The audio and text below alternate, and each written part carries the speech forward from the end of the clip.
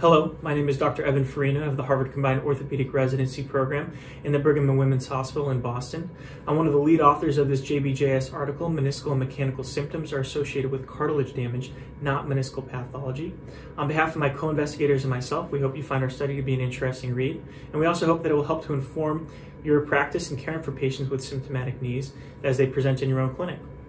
With a growing body of evidence questioning the diagnostic utility of patient-reported meniscal and mechanical symptoms, in addition to some recent studies also suggesting that patients with these symptoms may have poor outcomes following arthroscopic partial meniscectomy, our study sought to examine the association between these symptoms and the underlying intra-articular pathology encountered at the time of arthroscopy.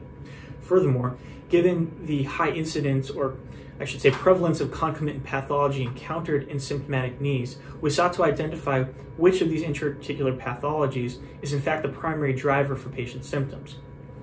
So our study examined a cohort of approximately 560 patients with traditionally defined mechanical symptoms, those being knee locking and catching, and or meniscal symptoms, which have been traditionally defined by knee clicking, grinding, popping, or pain with knee pivot and twisting, all in patients who underwent knee arthroscopy from the years of 2012 through 2019.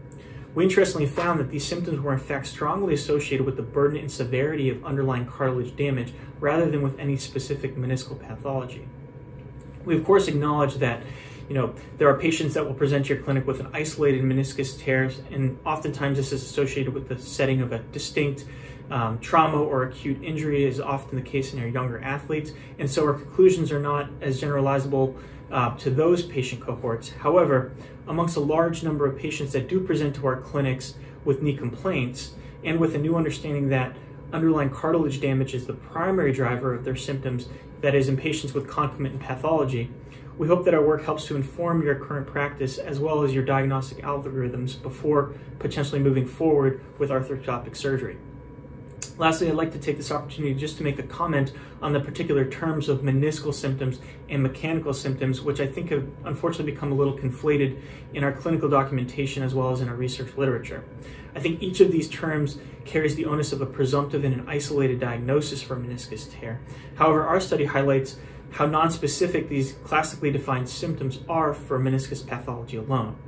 And so I think one of the easiest changes that we can make in our current practice and going forward would be to avoid use of these misleading terms and instead favor more specific descriptive terms. For example, say, grinding sensation in the knee, or document knee locking. Our group is currently analyzing data in the second phase of this study, where we'll be evaluating postoperative outcomes in patients with and without these self-reported knee symptoms. And we look forward to the opportunity to potentially share these results with you in the near future. Thank you.